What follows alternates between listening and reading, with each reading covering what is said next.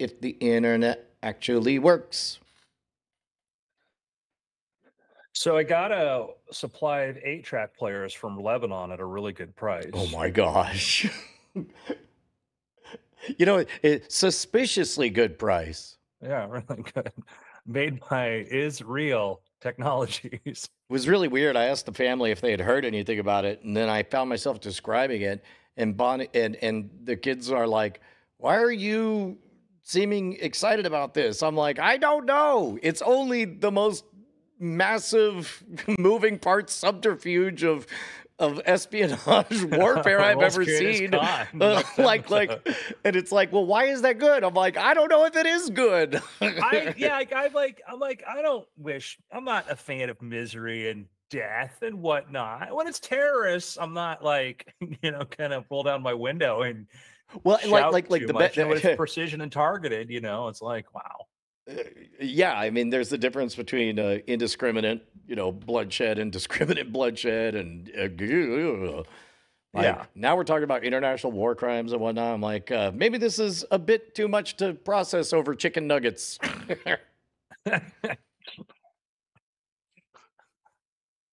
Yeah. Okay, G. James B. Here's the question to you: how do we look? Drum roll. Here, this is the big.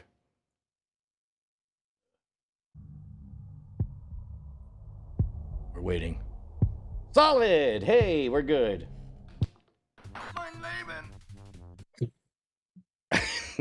All right. I think we're good. If you want to bring us in, I can catch you in. Okay. All right. 3. Oh, wait. It just started. We just recorded the first recording of the new drive. Ready? 3, 2, 1, and. Hello and welcome to the Weird Things podcast. I am Andrew Main, joined by Brian Brushwood. Hello. We have bandwidth now. Mr. Justin Robert Young. Hola.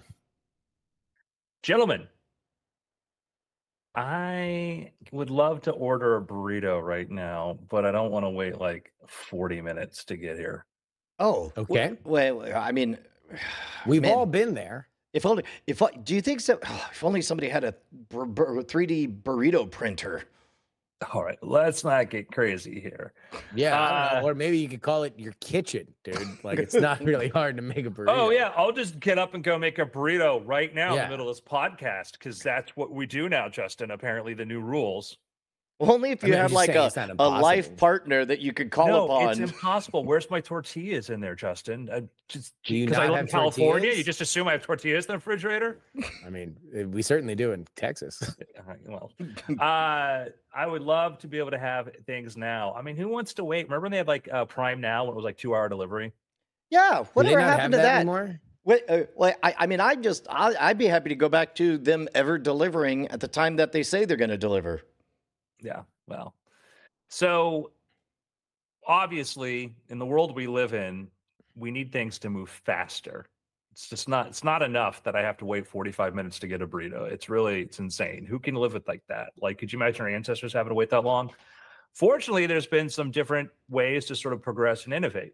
One of the things they've talked about is the idea of drone delivery. But one of the limitations of drone delivery is that having a quadcopter with a bunch of rotors landing in your front sidewalk or your front porch doesn't sound like the safest idea. But I wasn't aware of this company until recently. Have you guys heard about Zipline? Zipline. Let me look them up. Just Zipline. Mm-hmm. It sounds familiar. It sounds like a drone thing. Yes. So they initially started with actually having airplanes that would fly remote controlled planes that could drop like cargo in, let's say, parts of Africa, or you needed vaccines or other things. And so they started that. Now they've built this basically a multi-rotor copter. And what's cool about it, if you go to the website, you can see the latest version of what they have, or you go look on YouTube. You actually go to YouTube to see what they're doing now. Okay. Because now what they do is basically imagine a large drone that's attached to like a mast, and it has a little cargo pod that comes down. So let's say you put one on top of, Subway, right? Inside Subway, they package your sandwich, put it into a bag, drop it in this little thing the size of a large lunchbox. It gets sucked up into the drone. drone flies over to your house, but it's like maybe 100 feet above your house and lowers this thing. They call it like a droid, which is its own little unit that's got little controls to keep it from flying out of position. And that just drops the cargo down and then zips back up into it and goes away. Well, So, wow. so if I'm looking for it on YouTube, I'm seeing a bunch of stuff from a year Yeah. or farther Yeah, back. scroll back up, Brian. Uh-huh. See that main video you see there with the weird shuttle thing? That's it. Okay, there we go. Okay, I see it. So it's got wings like like an airplane. So I guess when it's going fast enough, it's getting some of that lift. But then it could just sort of stop with the quadcopter. Yeah. And then so, drop stuff off and then go back.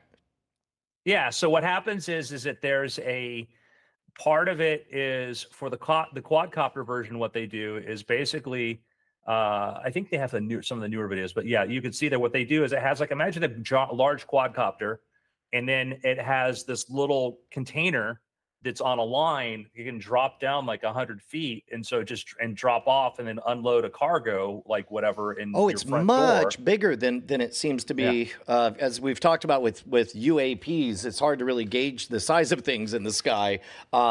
It looked like something about a handspan wide, but it's like the cargo appears to be, I don't know, the size of half a human, maybe bigger. What can load? It can carry 8 pounds. The whole thing is maybe about 2 meters across, and it attaches to these kind of weird looking towers.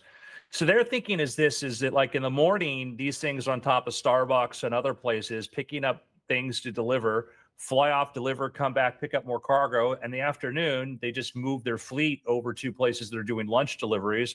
In the evening, they're doing pharmaceutical stuff or other kinds of deliveries. So the idea is basically a fleet of these things, and the idea that they've figured to solve for the noise problem is the copter never comes down low. It stays up in the air pretty high, so you're not hearing the big loud noise, and you're also not worried about this thing that's the size of a riding lawnmower landing in your front yard, because it just stays way above. That's brilliant. So it takes advantage of that inverse square law for the noise, because it's not nearly as loud as say a jet engine or what have you. But that's great. Yeah. So kind of a cool future. So you think that might be used more domestically? That's their plan. They're rolling it out in Texas right now. What? Wow.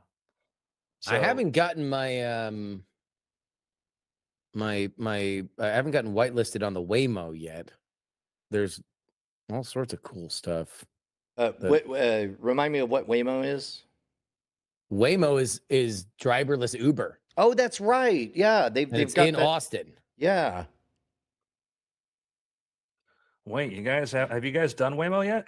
I haven't. I have not done. I don't think I've ever been in a vehicle that self-drove. I mean, that I know of. So here's the cool thing about Waymo. So you see Waymo all over SF. Like the Waymos are super, super dense. They've got LiDAR all over it. They're there. You see them. You pull out your app. You order a Waymo. Go from point A to point B. Couple things interesting about a Waymo. You get inside, and it's got very soothing music and lights. You see they've spent a lot of time thinking about the experience. It feels like an Epcot ride. So for the first 2 minutes, you're like, oh my God, this car's driving itself. After that, you completely forget, and you're just in a ride. And it's a very smooth ride, very nice. Been in Waymo several times. The amazing thing to me is you just quickly forget, because it got like bathed in blue light. It just feels different than an interior. And so it's a very, very cool, idea. And it's great for areas where they have the same routes. That's the beauty of like Waymo. The problem Tesla sort of started off with is the idea of like, we need to be able to have our car go anywhere and everywhere. Well, the problem with that is that there's all these unforeseen circumstances, shut down roads, things like that, where Waymos have a specific route. They map out the city. They know the route really well. When they run a Waymo service, they actually have people monitoring them, so they know where where they are. There's construction stuff, whatever. So yeah, you've got Waymo, and then you've got also Zoox. You've seen Zoox? I have not seen Zoox. Waymo is similarly saturated throughout downtown Austin, but like LA, they are rolling out their wait list, whereas Phoenix and SF have Waymo just on demand. You can just download it and and use it, because Phoenix was really leaned into it. They leaned into driverless cars. So Yes. oh, go ahead. Yeah. So you're looking at Zoox. You want to describe that one now? Yeah, it's a lot boxier, which kind of triggered a thought that I had actually this morning. This morning I was driving actually here earlier, and for the first time ever, I saw two Cybertrucks within maybe 5 car lengths away from each other, and it got me thinking about how popular Cybertrucks are getting, and that had me wondering, is that an Austin thing because Tesla's here, or is that just a in general thing? And then the follow-up thought was, I wonder how much longer that boxy aesthetic will be in, because it is such a striking design. And then I thought, well, why would you ever get rid of it? Well, you would get rid of it for aerodynamics. I'm like, why? Because that's more fuel efficient. What does fuel efficiency matter if eventually all that energy is clean? And then I started to think, okay, go the other way. Imagine if what you want is efficiency, and I just pictured a bunch of shipping containers driving around, and maybe even getting on the highway and sort of not physically linking up like a train, but essentially, having a 3-foot buffer, all computer controlled like a train. And I eventually found myself following everything to its logical conclusion, where it ended up actually. I was picturing you walking into your office, which is actually a shipping container that actually takes you off onto the highway, and you don't even notice because you're just working. There's no need for safety belts because everything's computer controlled. You barely notice the motion, and you don't really need to look out the window because you're just in the office for an hour, and then you're on the other side of town, and you walk out into the office. Yeah, I think the idea of an automated future, because the Zoox is an interesting idea because it just looks like a thing designed to carry people, and they don't, the problem they have with Waymo is what problem, but like Waymo still have a passenger section and a driver's steering wheel, which kind of makes sense now. But if you're thinking, in the future, like, yeah, you're not going to have that in an autonomous vehicle if it's always in an autonomous mode, because that's a waste of space. Where Zoox is like, we can make the space interior much bigger, nicer, etc. And to your point, like, once you can put anything autonomous on wheels, you can put anything autonomous on wheels. You want to have a tiki bar show up at your house to have a party. Do you put a tiki bar in a mobile autonomous vehicle? We've talked about the idea, I think, a while ago about like, you want to do a Burning Man and you want to have 500, hotel rooms.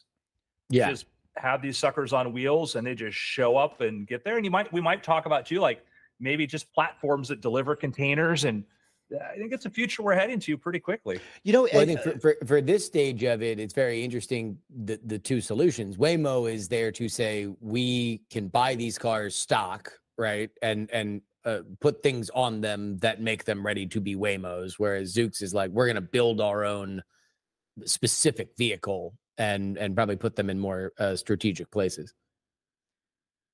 Yeah, I could picture eventually, the modern home essentially having a dock for a perpetual room that is the travel room, where it's like, hey kids, we're going to Disney. Don't forget to pack the travel room, and then y'all go to sleep in the travel room, and you wake up most of the way to your destination. Yeah, that future could be today. Hmm. So I think we're moving quickly towards that. We've been seeing some more, developments with robotics innovation, et cetera. That's been very cool. And, Jess and I talked about this before, but Brian, have we had a chance to talk about OpenAI's O1? Yes. The reasoning one. Yeah. So we're, getting some more interesting sort of capabilities coming from that. People starting to experience this. And then I saw something, Brian, that we've talked about this idea repeatedly, and there have been versions of this. Social AI. You heard about this? What's it do? I feel like we have had 2 or 3 bites at this apple, but as AI has gotten better, I feel like the idea continues to come into clarity. And that is, what if you got exactly the experience you wanted out of social media because you were the only human? This is bring back my botnet, where I would post something and the whole world would gasp and be excited for me.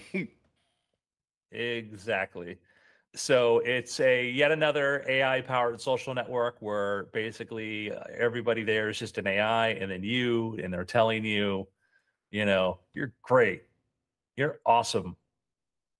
So I discovered a new use for chatting with ChatGPT, Chatty G.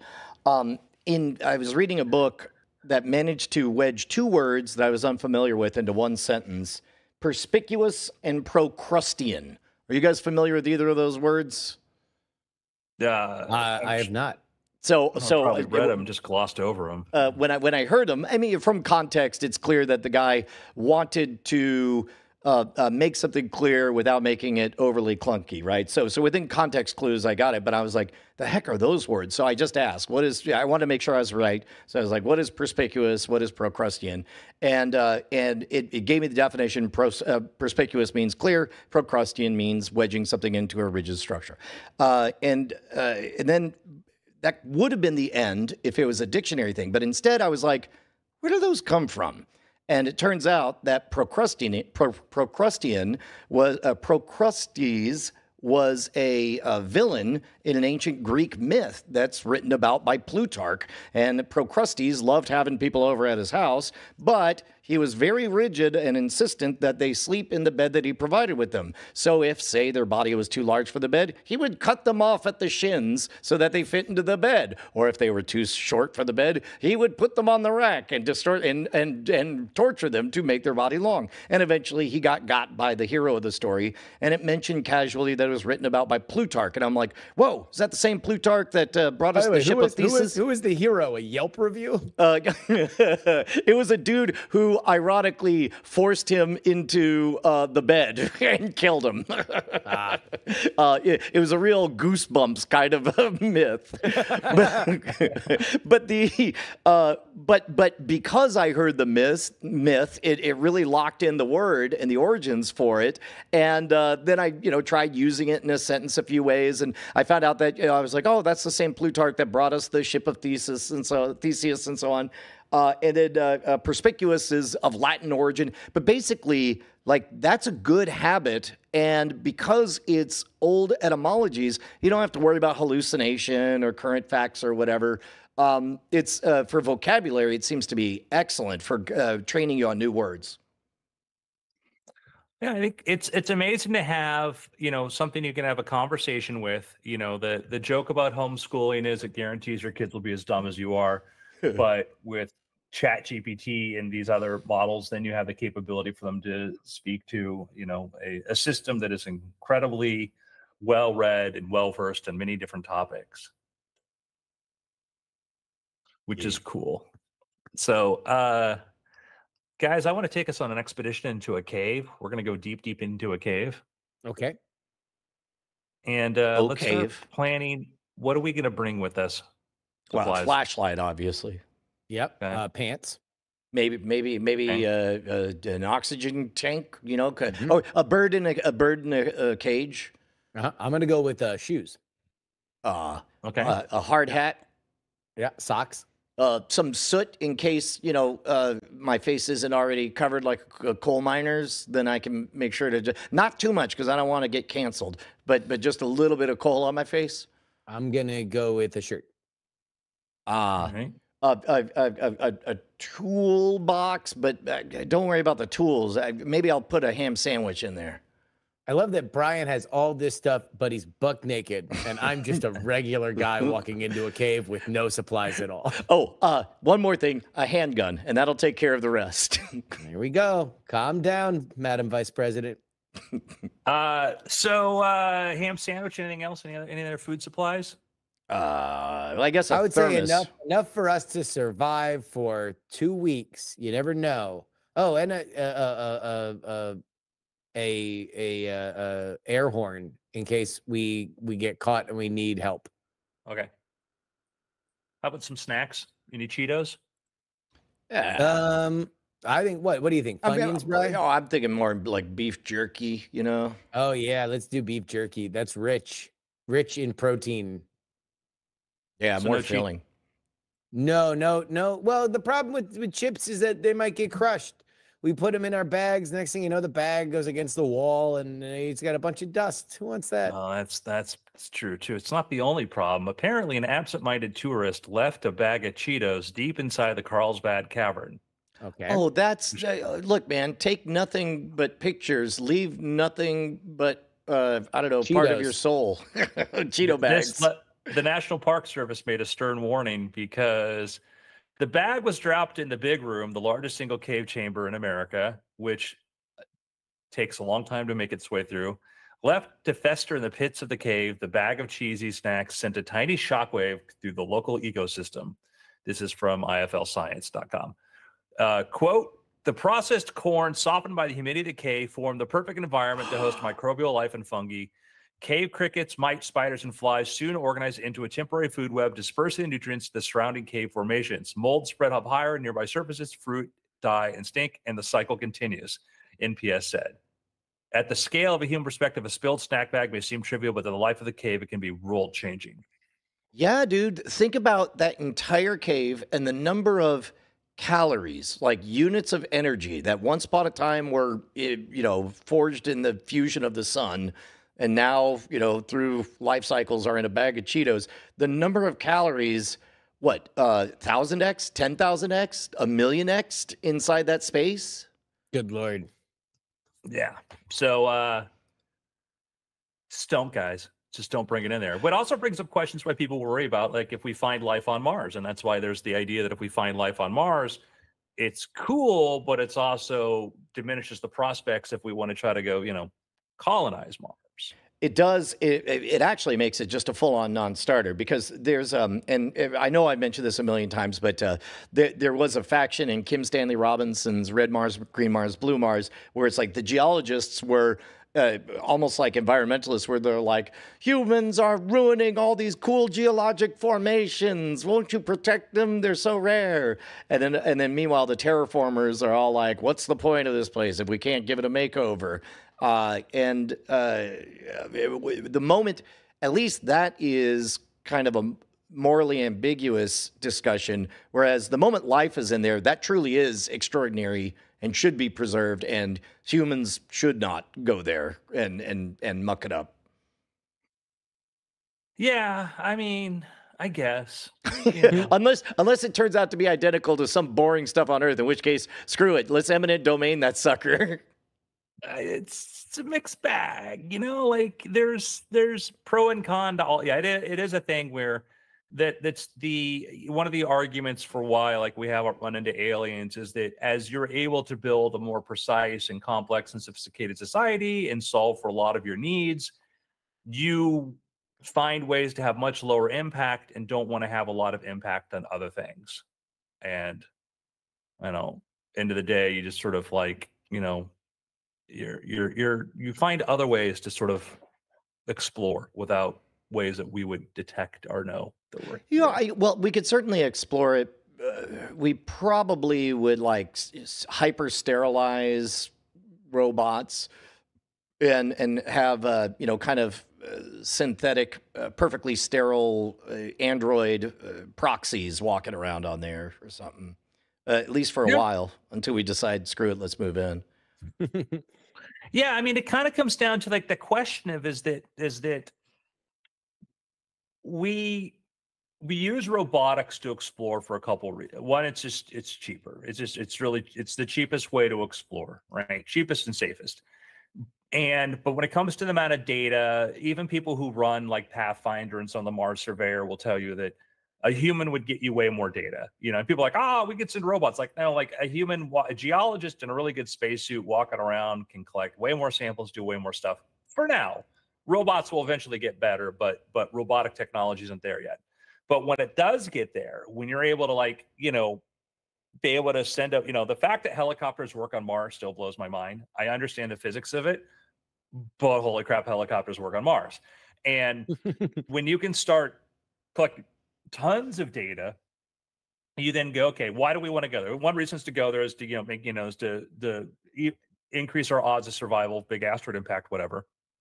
But if your goal is exploration, we use space telescopes. One of the problems with the James Webb Space Telescope, it's going to have more data than there are astronomers to look at that data. Seems like if only we had a little help from generative AI. Yes, and I talked to one of the lead people working on analyzing that data, and the state of their AI tools to look at this stuff, Not great. not great. And because it's a matter of funding and whatnot, and it's like you're like, oh, because they mentioned like, yeah, we built this project to do this. I'm like, why don't we do that? Well, number one, we didn't think of that. Number two is, well, think about it. Number two was ... hint hint. The first thing we did was literally I had a grad student who knew how to code and who built that thing for me. And so Well, much and of a lot of science is just somebody had the spare time. there is a point where, however much they've done with their AI, it might be worth it to just scrap all that's come before and start today, square one, working with the most advanced AI to write the most advanced AI for it, because just the tools have accelerated so much. I think you might be onto something, Brian. I think that is I've been working with a group that's doing biological stuff, and I've started looking at a lot of the tools that were around there and realized that, holy cow, a lot of these things are felt like they're built in the 1990s and just run on top of JavaScript. And Yeah, well, the reason I was thinking about it is in real life we got dropped by. It turns out that Houston gets hit by too many hurricanes for our insurance company's taste, so they dropped all of Texas. And so I was obsessed with, okay, what did we used to have so we could get an equivalent one with a different company? And Bonnie was just like, just call the new company, describe everything we have, and just get everything covered. And she ended up being totally right. And I was dumb to even try to focus on the legacy of what came before. It's like all that really matters is get covered now, go. Yeah, sunk cost fallacy, man. That's like it should be a whole podcast because it is just the bane I know of my existence is that I often just spend so much time kind of going over the same thing again and again, and really what I need to do is just start off fresh. I mean, I do a podcast series about it, but I've already put so much into everything else. It'd just be a waste of time. That's a fair point. It's a totally fair point. So, what can be done? I would love to hear. I feel like there's more of a story here. No, I was trying to make a joke about the sunk cost fallacy. Got it. Never mind. Yeah. All right. But that is a thing that I think about this as I help work on my projects and other people's projects. I think about the idea of what is an AI powered company? What does it mean to build an AI company? And I had this realization: a big part of your time will be spent building tools. Because really what you're going to do is you're going to be continuously figuring out things to automate. And the question is the automation making you more efficient? Then it's worthwhile. If you're spending too much time, if the tools aren't being used or aren't increasing your productivity, then it's not a good thing. And so that's a thing I think about a lot is, right now helping my wife out with a project for hers. I need a lot of data and I'm building tools to make the data. And I have to step back and go, okay, how important is that data? Is there another way to do it? Yeah, I mean, I think that's the cutting edge. The bleeding edge is trying to figure out where the solutions are not only a quantum leap forward from the most advanced version of what we could do now, but also how set it and forget it can it be, or possibly, right? Like, is it something that can continue to do what you need it to do?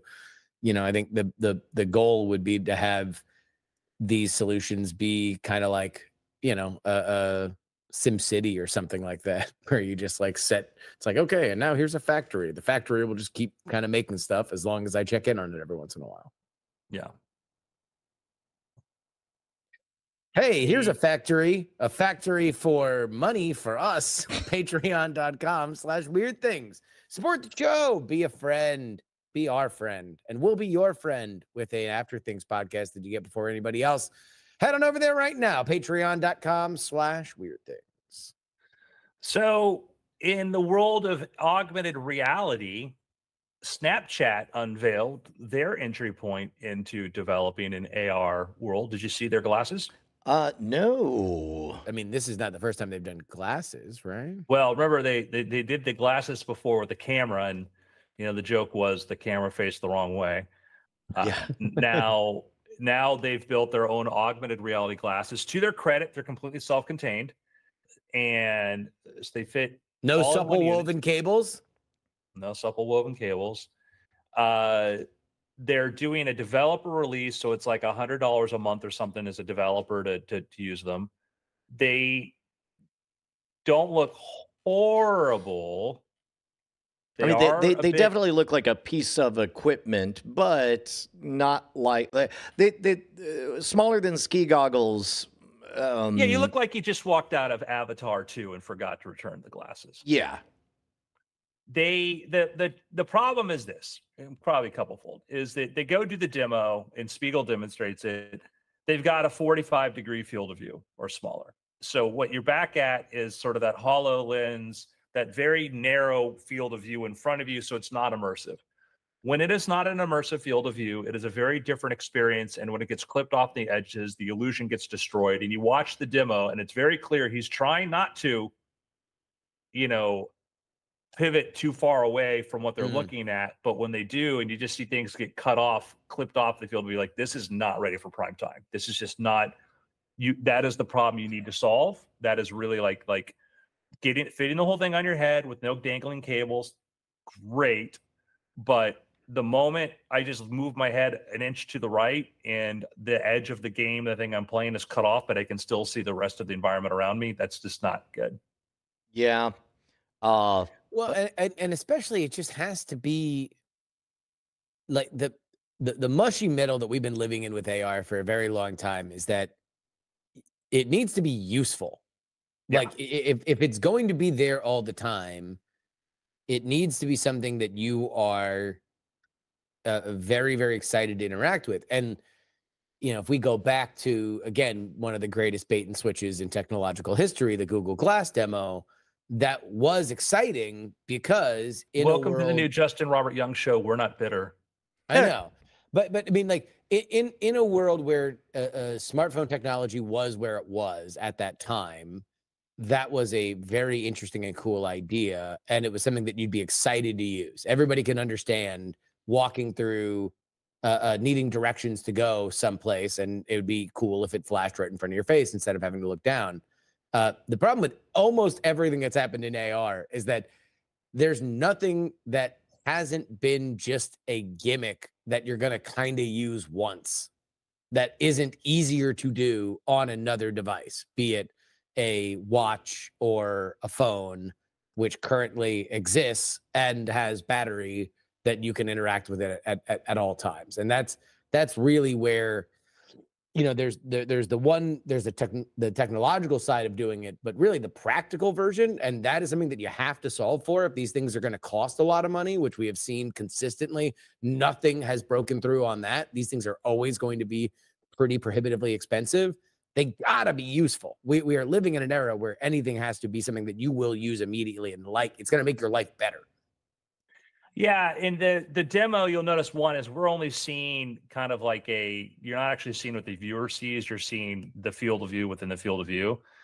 You also notice they're not even bothering with occlusion. So if you put your hand up in front of something, like the Apple Vision works on basically superimposing your hand over the object by creating which takes a lot of processing, but it makes it more cool because now my hand is not behind the object in front of it. The utility thing, it's absolutely true. I kind of joked that Google Glass felt like Larry Page getting frustrated that he was asked to make eye contact with people in meetings.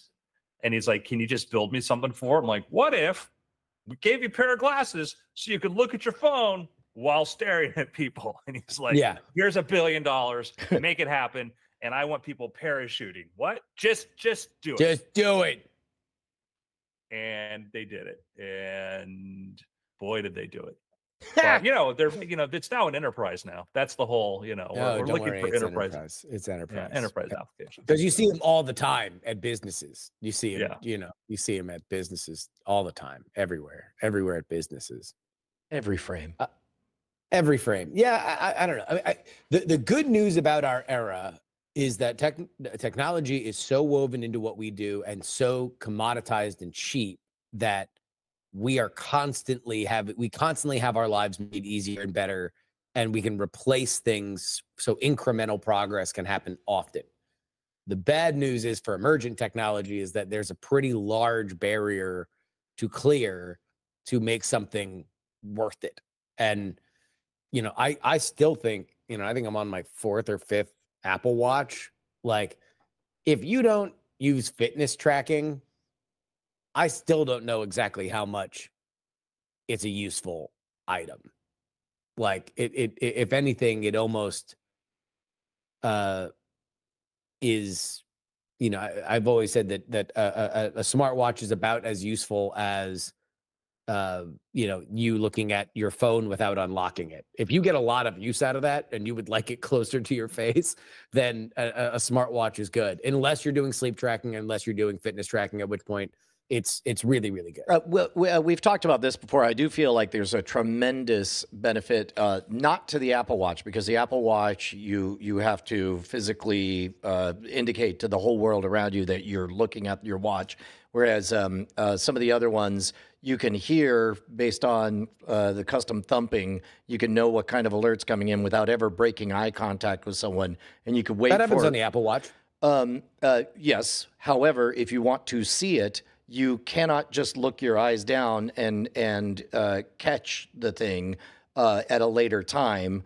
You must do the press release announcement that I am checking my watch, which ultimately was a deal killer for the Apple Watch for me.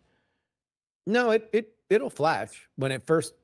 When it first comes on, but if you want to wait 30, 40, 50 seconds, a minute before finally it's appropriate for you to glance down and not move your hand at all, you can't do that. And that was socially the thing I liked the most about. I don't like to telegraph to people as I'm talking to them that a distraction has happened and I'm checking the distraction.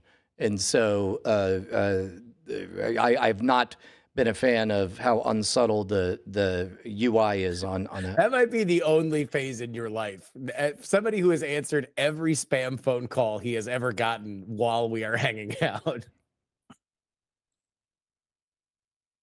Yep. I do think that, that is the issue, because I remember like just stealing a glance at my watch just because of notification. I always get that, oh yeah, we won't be long. And I'm like, it is a net negative. You are, I mean, no matter what, it is an absolute net negative to have so much stuff blipping your wrist and you having to check in on it, Brian. I do totally agree that it is.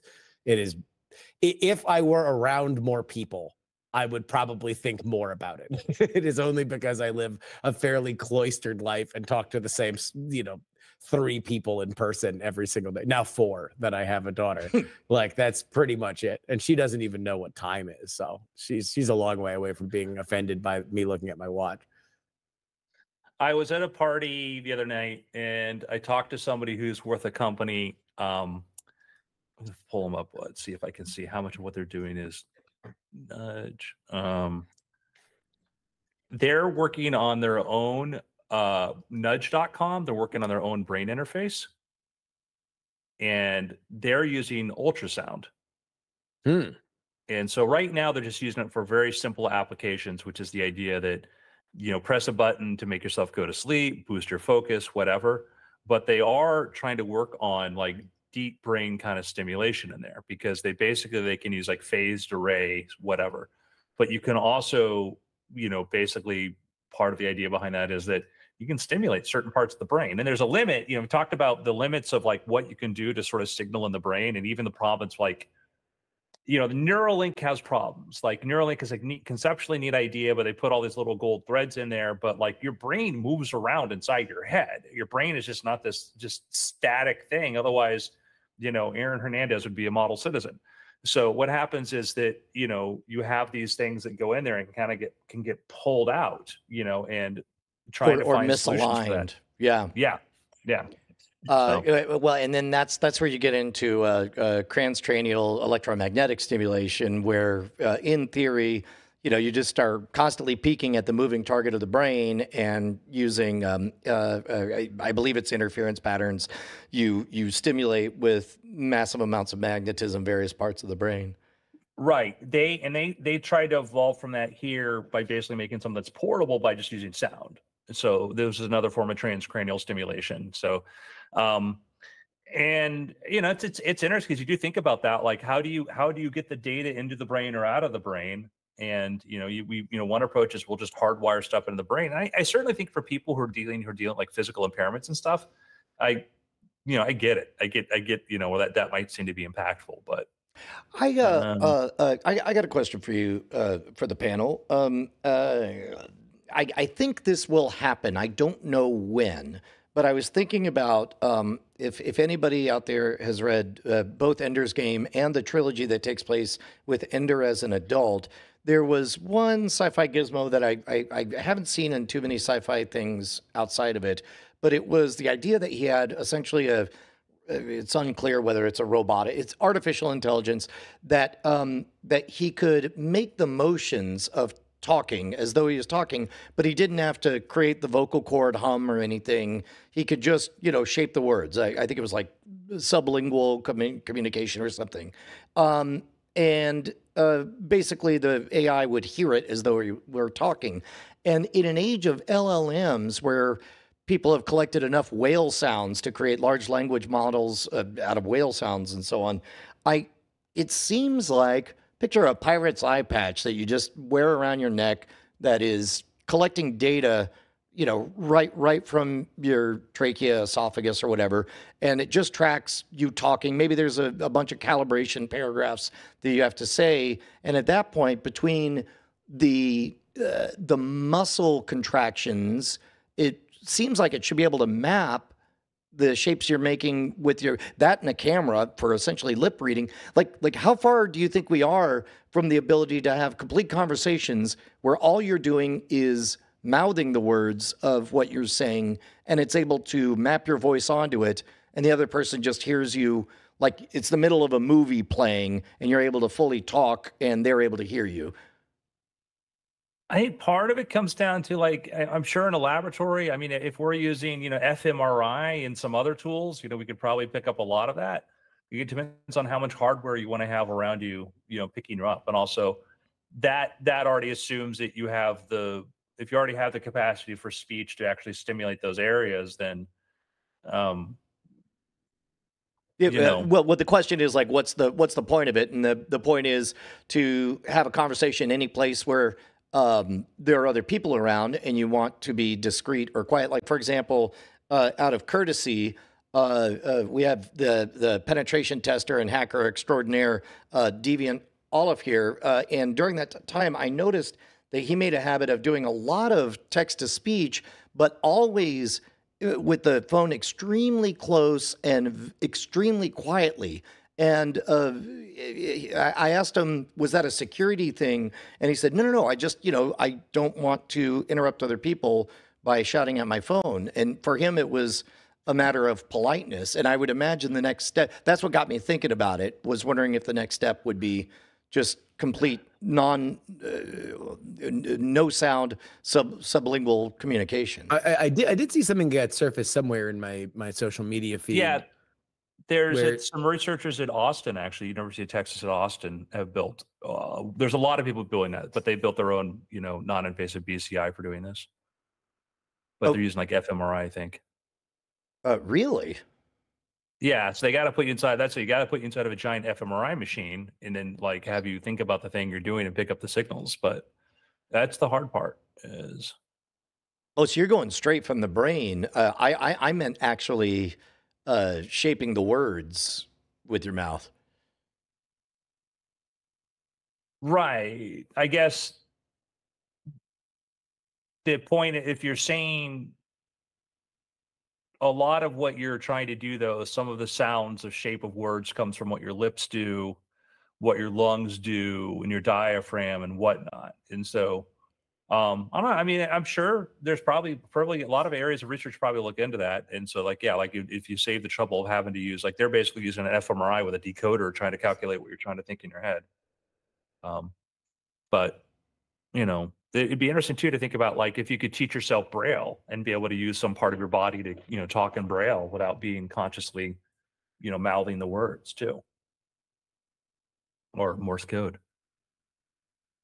Yeah, it's on the top of your palate. But the problem, these things just move so fast. So the way they learned to have people like figure out their speech is they had people, 3 volunteers required to lie in a scanner for 16 hours each, listening to podcasts. And the decoder was trained to match brain activity, meaning using a large language model.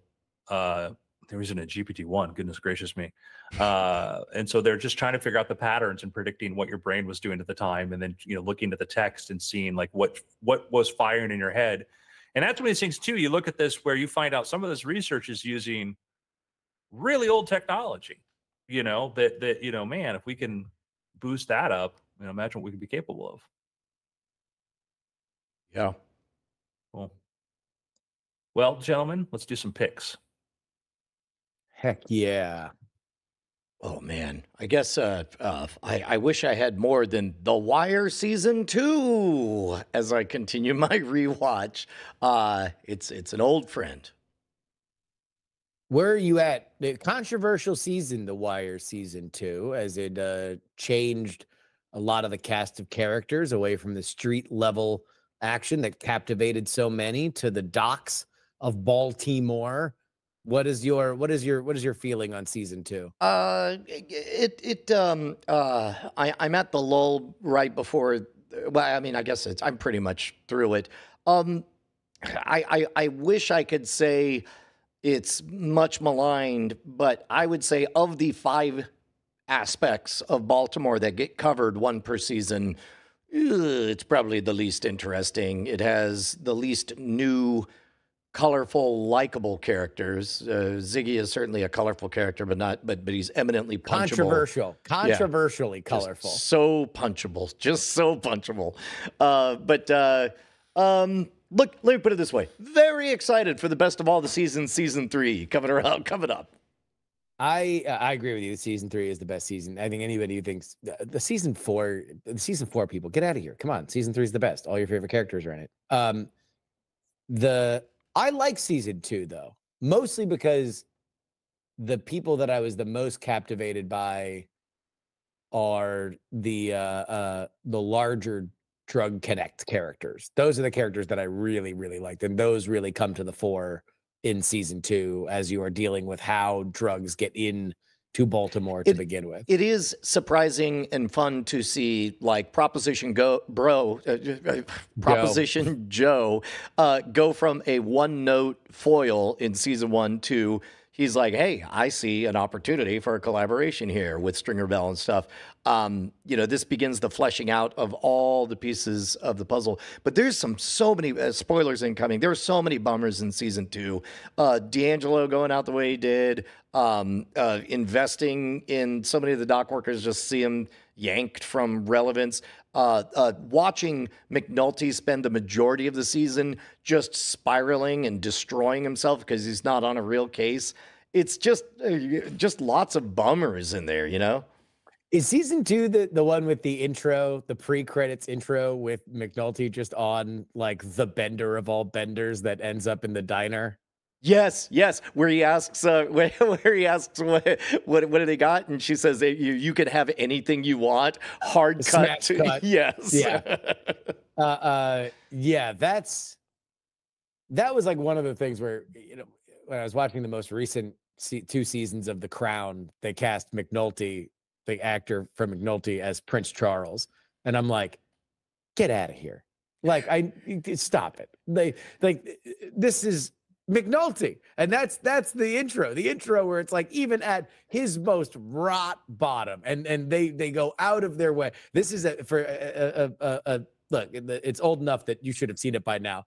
The intro to the episode is him going on such a bender that he drunk drives, crashes his car, and then is fascinated about where his car ended up. And so, like a detective, tries to get the trajectory right and then tries to run his car back into the pole the same way to see if he can get it to where it is before. He's beat all to hell, ends up in this diner and winds up having sex with the waitress because he's McNulty and his raw sexuality will conquer all. That's not Prince Charles. Prince Charles is not that dude. Get out of here, Netflix. I'm sorry. I just watched The Forgotten with Dominic West, by the way, which, another McNulty adjacent character because he plays. You remember The Forgotten with Julianne Moore? I don't. The woman, she's grieving for the loss of her child, and then they're like, "Well, you never had a child, you Oh know, yeah, and there on the was never." plane, right? Yeah, yeah. And then yeah, Dominic West plays this father, this former hockey player, and he plays that character really well. So I'd say he's one of these British actors that's a victim of being so good at certain kinds of roles that you're like, hey, you know, what, wait, now I'm supposed to believe you're British? I'm Yeah. like, well, I have been all along. You know? Speaking of which, season 2 is also where he's trying to get in, break apart the brothel, and so they decide he should try on a British accent. So you have a British actor doing a Baltimore accent, trying to do a British accent. Yeah. It's amazing. Yeah, he's certainly one of these actors. Just realize how capable he is. I'll tell you. All right. So since we're on the classic HBO train, I watched the first episode of The Sopranos. Ooh, does it hold up? Yes. Yes, it holds up. Should- You can understand why that show immediately hit. Number one, the cast is just amazing. There's still to this day, it's just one of those accept no substitutes. Like the characters are just you're just happy that they're in your lives. Like they're just such a full and rich and fully realized. And so the intro, I mean, and obviously the premise of The Sopranos is, what would happen if one of the characters from Goodfellas or these Scorsese movies went to therapy. And that's where we begin. It's his relationship with Dr. Melfi as he has had panic attacks, Tony Soprano. And, he has to live a little bit of this double life where he is a baby boomer that is more in touch with his feelings as opposed to the older generation before him. So he is going to a therapist when his doctor recommends it to him, but he has to keep it secret because if you are in the mob, you can't be thought to be, Soft. have a, crazy. So it's so great. And you can tell rewatching it, you're like, wow, like nobody's really come close to doing it. I watched it because when I went to HBO Max for something else, they have the Penguin as like, coming this Sunday, the Penguin, which is in the Batman universe. And it's all stylized in red and black, which, it is a crime show. It's very much going for a Sopranos, but in Gotham City sort of idea. And so I'm like, well, what if I just rewatch The Sopranos? Wow, it's amazing. So good. I don't think I finished the first season of Sopranos. It wasn't for lack of interest, whatever, just kind of got distracted.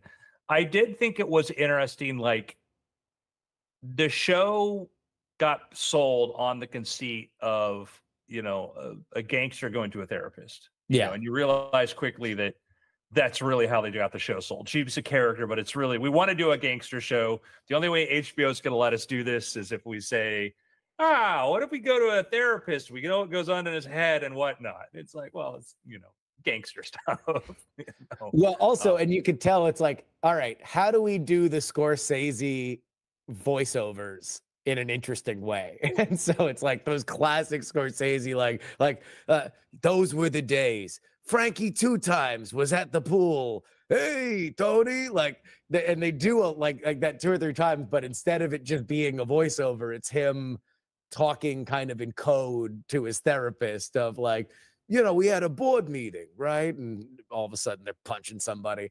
It's it's good. And yeah, Melfi is a character that was similar to Ziggy in The Wire, controversial because you eventually realize like, no, you really care about Tony and the mob and the family and everything else sort of, including his real family, sort of like falls by the wayside, except for Carmela, who's always, Edie Falco is just such an amazing actress that you can't help but, and even like the few moments she gets in the pilot is just like, yeah, he's about to go into the MRI after he has the panic attack. And he's just like, like Carmela, it just made me think of, how precious our family is, our marriage. And it just the disgusted look on her face. Like, okay, whatever. It's just, she's great. The show's so awesome. Yeah. Enjoyed it. I watched a movie I hadn't seen in forever, and it's not a not what I would call a like perfect movie, but it's certainly I enjoyed it. It's one of these movies like, yeah, every 6 years, I can go watch this movie. Did you guys ever see The Eagle with Channing Tatum and Jamie Bell? No, not me. Was that the one with they had to remake the plane in the desert? No, that was Flight of the Phoenix, I think, or Yeah. Oh, different bird.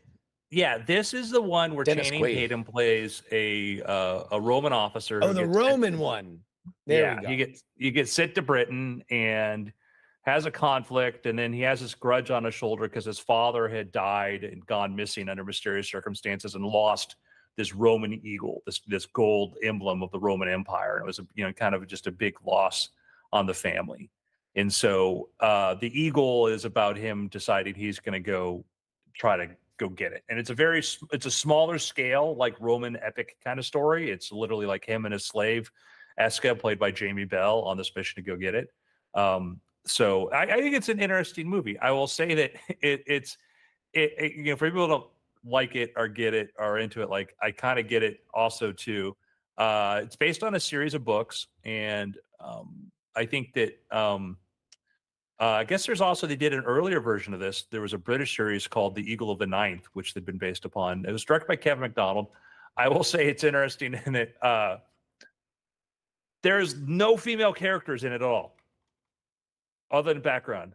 There is like not a single speaking part by a woman in it, which I thought was kind of like an interesting sort of, I get making a small scale movie, but to kind of like nowhere, not a.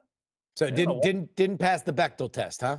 Well, I don't know what test that is, but I mean, I don't know how here, but it was very. At least they weren't talking about a guy off screen.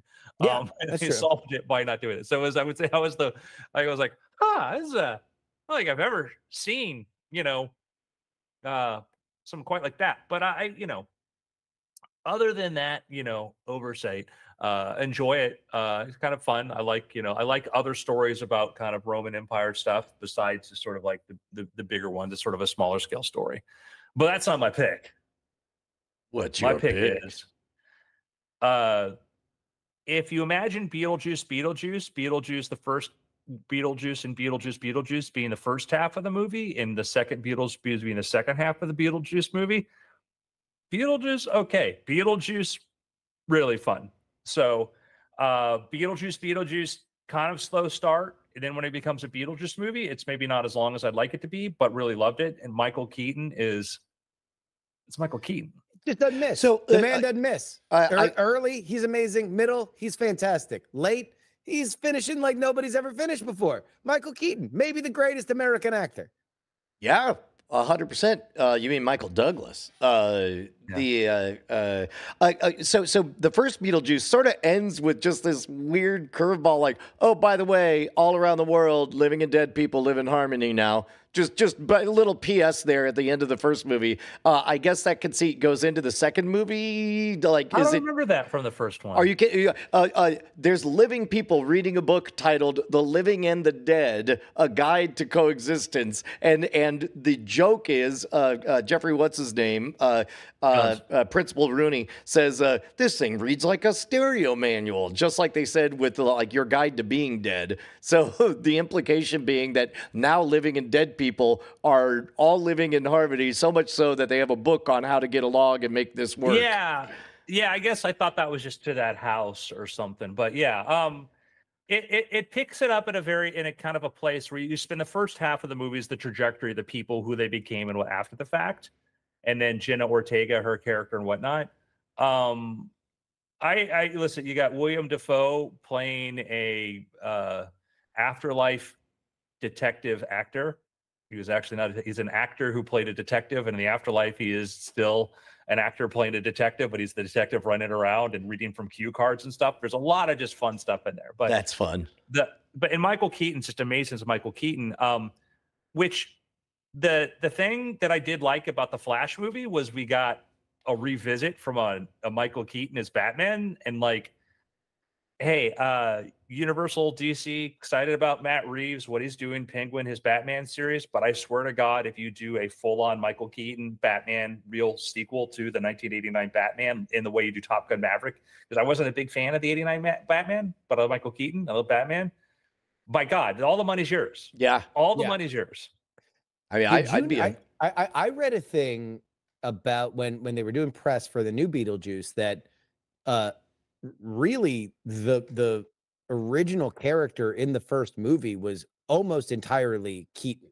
That initially in the script, the Beetlejuice character, then spelled like the astronomical term and not the way that it's styled now, was just like this vaguely Turkish character that showed up, and he was just he was a little bit more evil and dark in the initial script, and Keaton was cast and didn't really love it, and so he asked Tim Burton if he could take like a spin on it, but like a lot of what you see, like he took over that shoot so much that they had to just edit the movie around him, like and that character. But he came up with the voice, he came up with the jokes, he even came up with the hair. He apparently was like screwing around with how he wanted it to look, but it was like almost entirely Keaton. Like that, a lot of what was in there was not in the script. He basically took it over. One of the writers, Larry Wilson, was my wife's screenwriting teacher. That's really? amazing. Yeah, neat guy. You look at that and you look at like Keaton's like a great actor. You get a backstory, by the way, of where Beetlejuice origin of it, which is funny because he starts to speak in Italian and it's like an Italian movie plays out and you're like, I want more of this.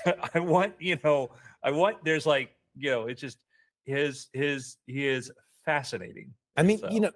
I remember I was very much in the demo for the Beetlejuice cartoon.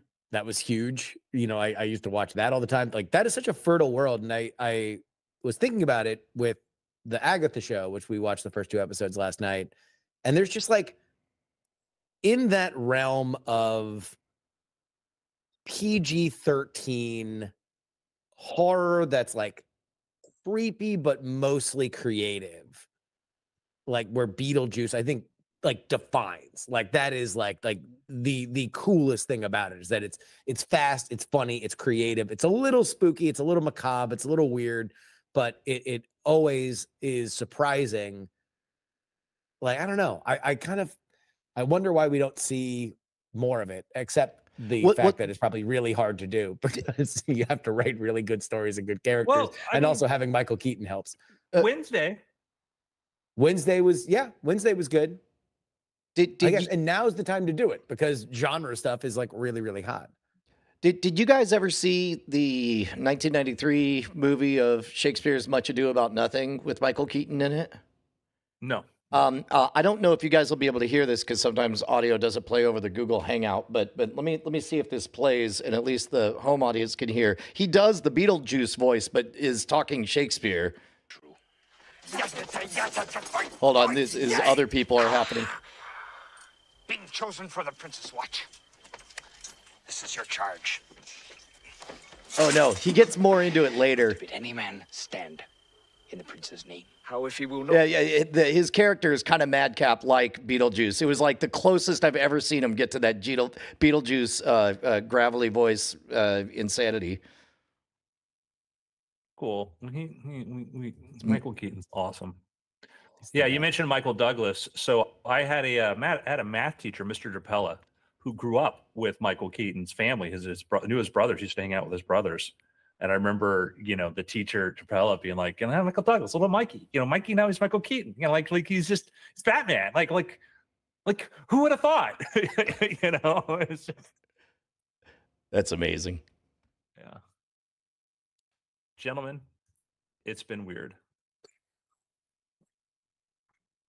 Got it. Let me real quick just double check that this got recorded because I put it on the new drive and it did. Cool. All right. You guys want to go on break for just a bit or how are we on time? Yeah, it'd be great. I'm good. Okay, cool. Here, I'll be right back. Grab a snack.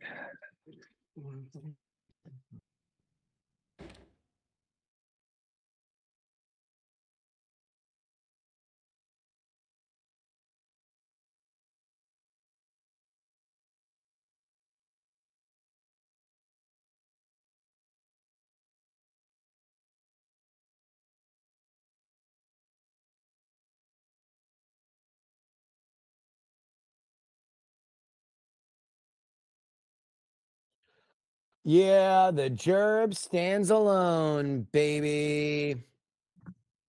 Finally, cut out all the dead weight. There we go. Yep. All right, go ahead.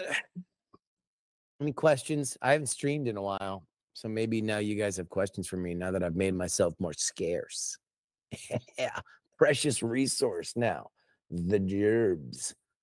Huh? Huh? Huh?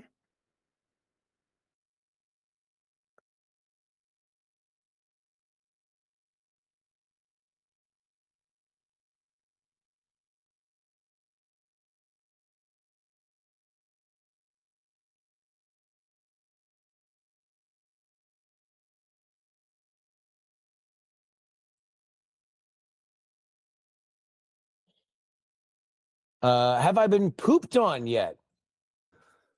Yes. I just came in at the wrong time. Yes. That'll happen. You know, they are little babies. They don't know. They know not what they do. But we I think we made a great decision to invest in a lot of puppy pads that we put on our changing table, which makes any of those accidents a lot easier to deal with than they would have otherwise. Is the baby still very cute? The baby is adorable. She is just now getting into high contrast images, and she is very fascinated anytime I bring her under a light source. She she looks like a dude who's peeking at the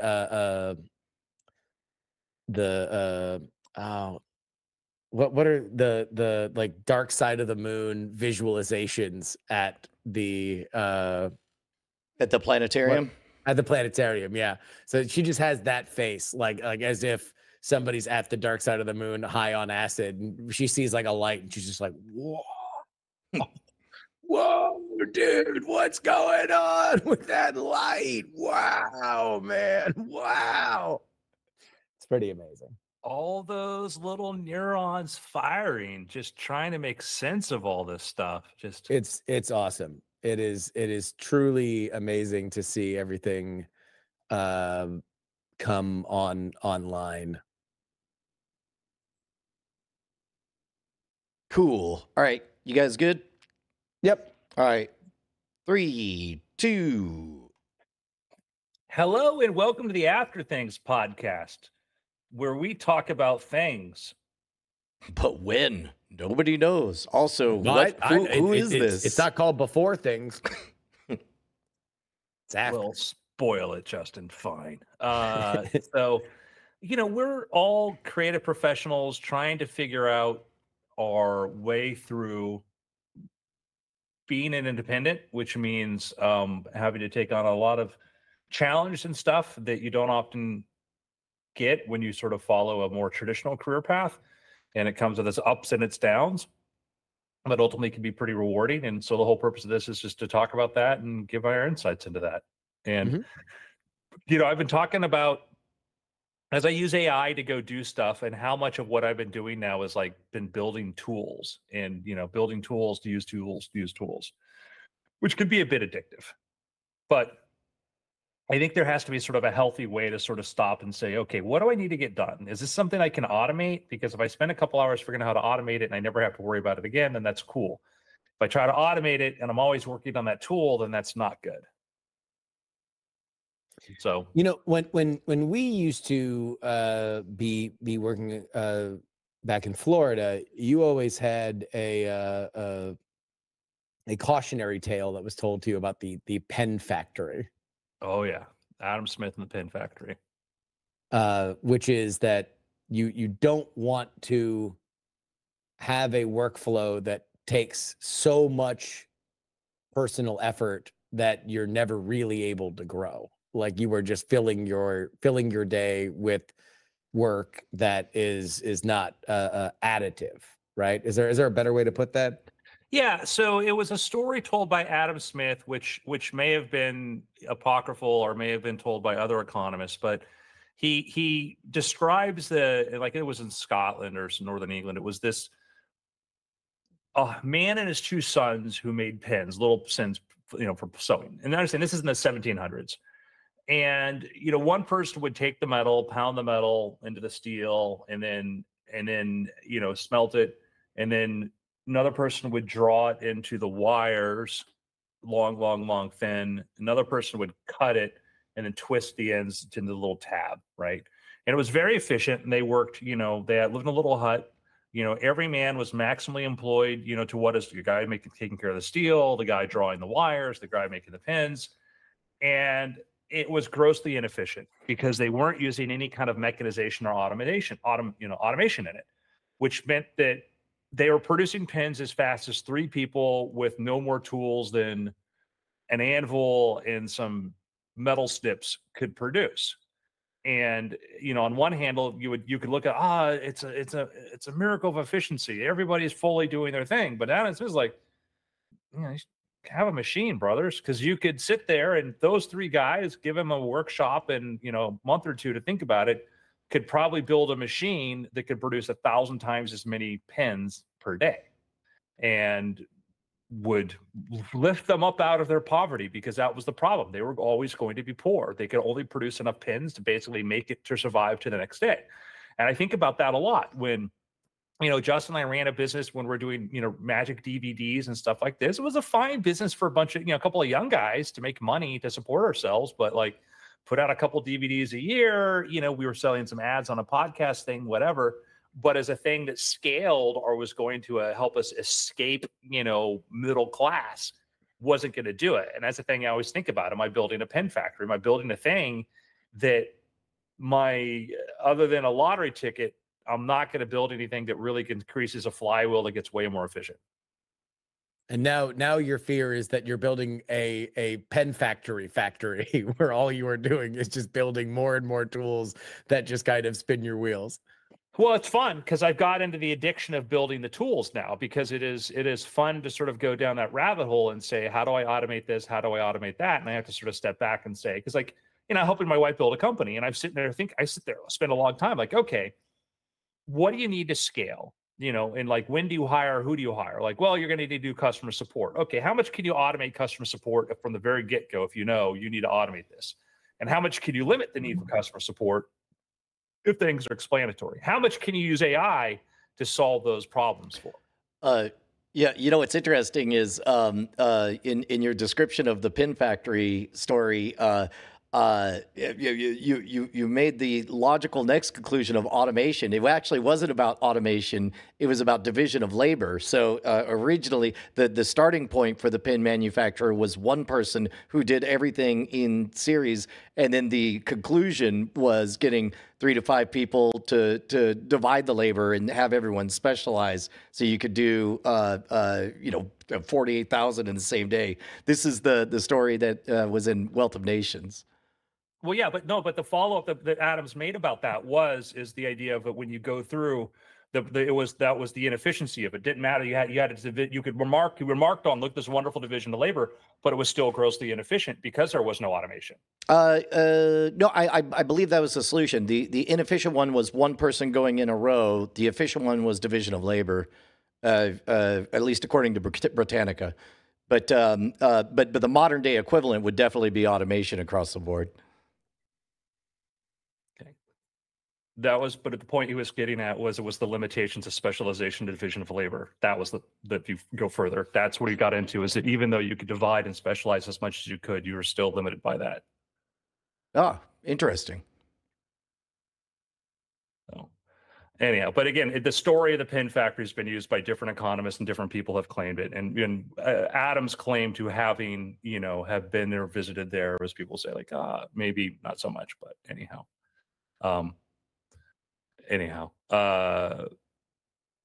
Point I was trying to make, though, is we should think about automation. Yeah.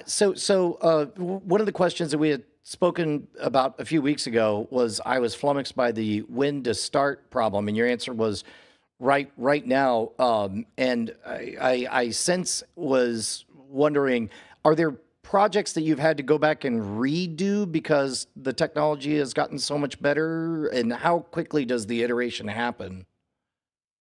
Like I think about like when I have to produce a book, like I don't need an AI to write a book for me. And, what I really want is, an AI to take care of all the other problems for me. Like I get my book back from my editor. I have to go make these little edits and I have to go work on Microsoft Word, which sucks, And so, my thing I think about is kind of going back to the earliest point in a process and say, if I did this thing differently, do I even need a tool for it? Where do I put in tools to do it? So. I guess, yeah, I guess, well, I guess I don't have any questions. Well, thanks everybody. Yeah, well, I mean, I think identifying the problem and figuring out what the product is the biggest issue. And right now, I think the exciting part about where we are is that there are so many different ways that you can go. Is that oftentimes you can build tools in search of a problem, of trying to figure out, like, okay, well, can I do a thing and then use that output for something that I want? And the magic sweet spot is going to be where either you or the audience or whatever you're solving for is truly benefited by something that is that automatable at that quality, because speed and quality is what we are dealing with here. And the more that you can apply that to places that are in need of it, the better off it's going to be. But boy, is it seductive just to figure out like, oh, I got a thing working. And now I can do this thing. It's like, okay, well, how much does this really help? I don't know. Maybe eventually somebody will need the thing I just made. I, find myself stuck in loops. I find myself repeating the same sort of problems I did before. And I find myself, trying to figure out like, what am I really trying to do here? What is my kind of goal? Because I sit down there and I get very much caught up into, the whole idea of the process over the end result. Like, how does that feel like in concrete terms? Do you have an example? I mean, when I'm sitting here trying to create like training data for like, what am I trying to do as far as training data, build a thing, and like, am I just doing this because it's a fun problem to solve, or am I doing this because the thing that really needs to be solved? Yeah, I mean, I think you're floating in space now in some, a point between those two ideas. The good news is that I don't know if there's any lesson that you would learn, no matter where you eventually find out, that's not going to benefit you going forward, because we are, we're in the frontier. Like, you can go north, south, east, west. Well, probably not go back to where you came from if we're doing a frontier example. So just west, not east. But you can go north, south, or west, and you're going to find something really interesting. And it might not be exactly what the most valuable thing is, but boy, are you going to be better for it, especially considering like the building blocks are moving fast, and your ability to train a model, your ability to apply it is only going to get more powerful as these tools get more and more powerful. Your problem or your conundrum reminds me a little bit of something that Richard Feynman cautioned against in one of his 2 autobiographies. He was kind of mistrustful of computers, not because he didn't love them, but because he loved them too much. And this is back to the punch card days. And it's like he would see other fellow scientists veering away from fundamental works and solving problems because they were increasingly being seduced by all the cool things that they were figuring out that they could do with computers. And so he felt that that siren call, and also had a hard time distinguishing what the boundary of productive work versus tinkering was. Yeah, and I'm going to apologize to you, Brian, because I'm looking it up and I'm 100% wrong. Adam Smith clearly used that only as division of labor. And so it was, I'll give you my side story. Is William Smart, Adam Smith's friend, who then funded James Watt, because William Smart was the one that pointed out this is the problem, the pin factory needed innovation, but you're 100% right on that. So, Well, and on-air correction. well, Brian was right, Andrew was wrong. Live fact checks. Live fact checks. I really didn't want to be that, but I was just like, oh, it's okay. Thank you. It does mention that he did refer to it as a machine insofar as each person was an instrumental part of the collective corpus of a machine. But yeah. Yeah, and it was Adam Smith invested in the steam engine too. Like Adam Smith, and that was the I think that and my explanation for my my rudeness towards Brian here was that it was that Adam Smith, I think later may have expressed, but it was not in Wealth of Nations expressed that that's the problem, that it is a dead end because division of labor only takes so far. Wealth of Nations, he barely mentions industrialization at all, but he was cognizant of it and did invest in it. But Brian was right. Well, it does speak to the kind of constantly shifting goalpost of like the border is the same. As a matter of fact, it made me think of how amazing you rightly brought up how crazy it is that helicopters work on Mars, which I agree. I have the same thought because the air's so thin or whatever, but then also gravity's so low. Like, what are the odds it would be just the right mix that a helicopter would work? But then I thought, wait, probably the amount of atmosphere is directly influenced by the amount of gravity. So like if there's more gravity, you're going to have a thicker atmosphere. So those rotors will still work super well. So it's kind of like a self-correcting equilibrium. And no matter what efficient technologies come along, whether it's the innovation of division of labor, whether it's the industrial revolution of machinery, whether it's artificial intelligence, then there's a new equilibrium of fidelity increases. And now we're just more annoyed because it takes 30 seconds for a hologram to download instead of a 4K image, instead of a MP3, instead of a text file. Yeah, we're on this like crazy capability right now of what AI can do. And when you think about like what a role or a job would do, like, everything's moving fast. Knowledge working tasks are moving from our brains to silicon. And when you think about like, I'm hung up on this because I started thinking about how do you build for something now, knowing how quickly things are going to change. And I think that as I say it aloud, the thing I think about is like, I don't need to build for what's going to be there 3 years from now. I just need to build smarter than everybody else is. Yes. Yeah. What is it? Running from a bear, two guys like, we can't outrun the bears. Like, no, I just got to outrun you. Yeah. Yeah. Well, also it's where the market is, where the people are. What is the understanding of this, and what needs to happen for people to step up and interact with it? Like, what was the difference in email before a web client, right? Like Hotmail. And then what's the difference in email adoption when Gmail takes away limitations on having to delete things and now everything is available? It's like all of a sudden now these things that were scary become commonplace overnight. And I think a lot of that, is a lot of things are going to become more commonplace because of AI. I want to do, let me log in here. I want to give you guys a couple demos here. Cool. Show you a couple states of not my stuff, but like states of other stuff. I can pull on my GitHub Authenticator. Where are you? All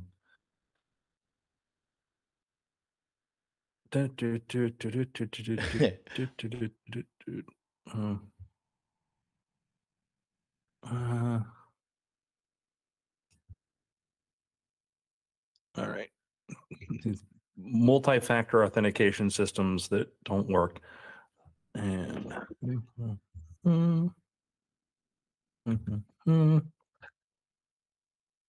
right, let me try this again.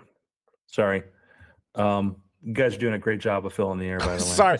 Well, we don't want to pull the topic to a new landscape, but Well, but we also, can. yeah, I didn't know whether or not you were like, oh, let me show you a few demos. I didn't know if you had it ready. No, I'm struggling here. Okay, well, here, I'm gonna pull up two things. We'll take this moment to thank everybody who makes sure that After Things continues to be a thing. All of you beautiful, beautiful Patreons at patreon.com/weirdthings. That's where you already signed up. Thank you. Yeah. Hey, thanks, man. I appreciate that. I appreciate you. All right, I'm going to show you. We may have to log in here. I love these demos. Like, just click here to do the thing, and like, no, you actually got to log in. That's not a real input here. All right. So I'm going to show you two things. One is, we've talked about this before. I'm going to show you this again. I'm going to show you two things. One is there is Black Forest. These are the people that worked on the original what became Stable Diffusion and the Stability AI, which basically they were kind of doing their own sort of thing. There's a whole story there. But anyhow, they've come out with their own models, Flux, and this is Flux Schnell. Okay. And I'm going to type in my prompt. Is making a podcast in a haunted forest. Okay. So this is Flux Schnell. It's a very fast model. They just optimized it to use what's called Go Fast, and they use what's called FP8 quantized, which basically means if you look inside these models, you see a bunch of floating points. You know, 0.000 is this, and so instead of having them be like 16, they'll just go to 18. So it's a little bit less precise. So I remember the days of DALL-E, first DALL-E, and making something with DALL-E and having to wait for the generation. We're going to run this generation, and it's going to be done in it's already done. Whoa. Wow. 0.8 seconds. Below a neon sign that says weird things. Let's see who gets that.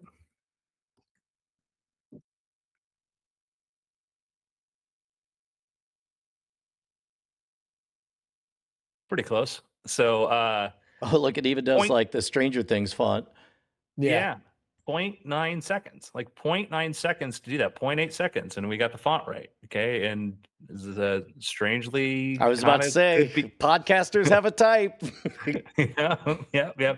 So we're at a point where right now to generate an image that would have taken, a minute or so a while ago, this took 0.8 seconds to do this. And the cost per image using Flux Schnell is 0.003 cents. So that's 333 images per dollar. Using the Replicate servers, if you hosted it yourself, it's probably going to cost 1/3 that, just crazy. And we got pretty good text. So that's cool. So you think about that. We live in an age where you can just generate images like this on the fly, like 0.8 seconds, like often faster than you can actually serve it, sometimes from pulling it from a bucket. Now I'm going to show you, this is the new leader in really fast inference. This is a company called Cerebras.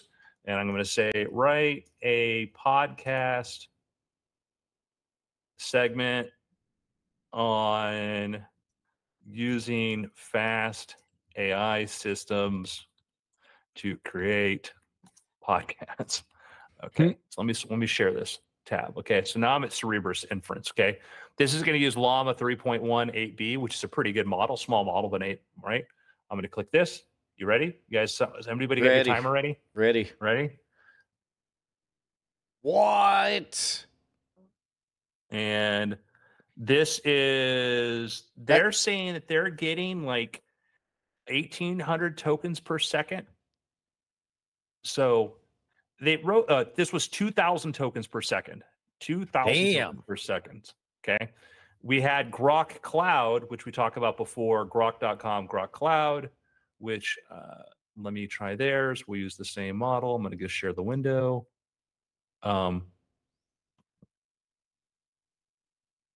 Which model? I don't know. That's Grok Cloud. That was really fast too. And let me see if I use a full chat. No. Llama 3, similar model. So do they show the token count here anywhere? Anyhow, my point is like, that was 1,200 tokens per second. So we're getting 1,200 tokens per second. We're getting 2,000 tokens per second. I mean, it's just absolutely insane that these things are incredibly fast, incredibly cheap now. And to use a really high level, a GPT-4 model, you can use GPT-4 Mini. It's like 50 cents, per million tokens. And when you can throw a kind of smart high school AP level student at a lot of different tasks, you have to start thinking about where you throw them at those tasks. What is the mechanical method by which it's able to get such astonishing speeds? In the case of Grok, it's basically dividing the process over a bunch of chips. So it's massively parallelizing it. Got it. As a famous economist by the name of Adam Smith. There's a division of labor that happens. No, Brian, no, wrong. I'm going to quote smart and think that I'm quoting Adam Smith and yell at you at it. So yeah, part of what goes into it is they're building their own sort of chips and sort of basically like parallelizing these sorts of things. And so the idea is kind of reducing bottlenecks too. Because if you know that, as you're processing the information, do I need, if I have this much bandwidth between my chips, my layers going through there, then I just increase the bandwidth between the chips, so to speak. So you get rid of the bottlenecks there, et cetera. Not really a helpful answer, I know. Oh, no. I mean, to be honest, I was able to grok. The moment you said massively parallel, it made sense because it truly is astonishing to see that much horsepower swing around to, we couldn't even be bothered to read all the stuff that's coming out, which I think speaks to the strange problem that we're going to encounter, where it's like, now we need readers to read and summarize the reading so that is it good? Great. I actually don't think that it's necessarily what we're looking at there is the ability to create that fast. So we don't know what the quality is, right? But let's assume that it's pretty good, but it might not be awesome. If you can create that fast, you can create 7 things that fast and then have an AI read the 7 and figure out what it believes the best qualities of it are and synthesize that into the one thing that you actually read. If we're moving that fast, there's so much that you can do that can get you the final product that you want. Yeah. I'll walk you through. So this is the Cerebras. This is their chip, and they compare it to, this is theirs, the WSE3 versus the NVIDIA H100, which is doing most of that. So chip size is easy. You understand what's the size of the chip, and you can see that their chips are actually these big, gigantic wafers, which are huge. Cores, when we talk about what cores are, those are basically 900,000 cores. Yeah, that's like a lot of cores, folks. On-chip memory. So basically, instead of putting the memory in a separate unit, they have 44 gigabytes of on-chip memory, where an NVIDIA H100 has 0.05. So that means that it's not having to send things back and forth to it. Now you'll see the memory bandwidth, which is basically how much information it can send between the processor and their 21 petabits a second, which is 7,000 times more than an H100 could do. And then Fabric is actually it's a framework for transmitting information across chips and stuff. So think of Fabric as kind of like a protocol for being able to move information across the system.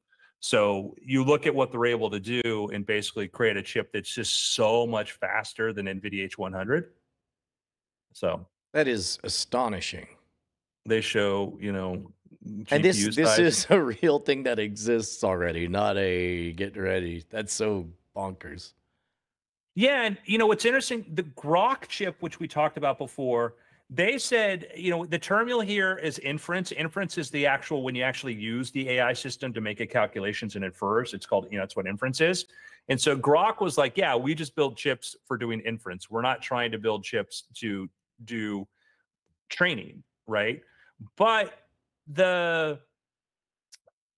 I wonder if this chip is actually useful for training just because of the structure of it. But that's a rabbit hole to dive down some other time. But any event, the idea that we're at this point where image creation is super cheap, AI generative stuff is super cheap. You can go into ChatGPT or Claude and say, help me build a tool to do a thing. You just have to start thinking about it's the iPhone camera problem. Like how long before you realized you had a flashlight and a camera in your pocket at all times? Yeah. Well, the concrete example in my life was there was a lot of things that we were buying for scam stuff that had flashlights built in, and then one day it was just like, why is there a flashlight? Well, who cares? Everyone has a flashlight always. Yeah. Yeah. So anyhow, I mean, that's if I had the time, I'd probably just set up a whole, company to like train people how to use this stuff. Yeah, but at the very least, you can make a new podcast. You should automate a way to train people how to use this stuff. Well, I thought about that too. Like how much at what level can you automate that? Like, and I can just sit here and think about that all day and not get anything done because that's the story of my life. Do you have any picks? I was actually trying to figure out anything good to recommend, and I really don't have much that's new. I hear that Beetlejuice is good. I'll go see it. I have a baby pick. So there's a thing called the Snoo. It's a bassinet. It costs a lot of money, and thankfully I've been making free content on the internet for so long that people bought it for us off our registry. But it will create white noise and slowly rock your child to sleep. And boy, howdy, has it been an absolute game changer when you just need to put a little one down. Oh boy, the Snoo. Wow, cool. My pick is the Snoo. Go play a ChatGPT. Ask yourself questions. Ask it, hey, how can I automate what I do? Yeah. That has been a really, really fun game. Now we're just doing the show again.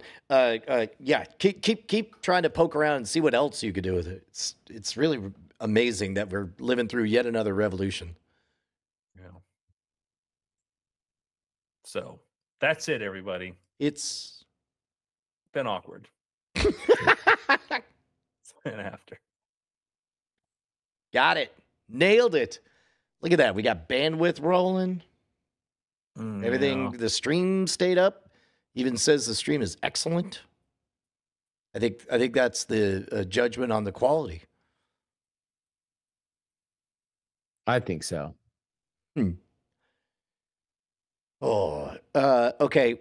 Then in that case, I've got to go. I've got to go yell at Shopify, who still is sending people to a IP address with a black mark on it. Oh yeah, you're still fighting uphill with that. Yeah, like we have now escalated to 2 people, and I called the other person, who's helping me out, Christopher, and I said, we are a go for all caps. We are a go for all caps. You are authorized to use extreme pettiness in your, it's been weeks of just like them just continuing, like they're closing out the ticket, just saying, do this thing that's not possible. And we keep saying, you have to do it. You need to do the thing. Yeah. Are we still live? We're still live. I'll shut down the stream. So long, everybody. Bye, guys. Shopify, Pitchfork.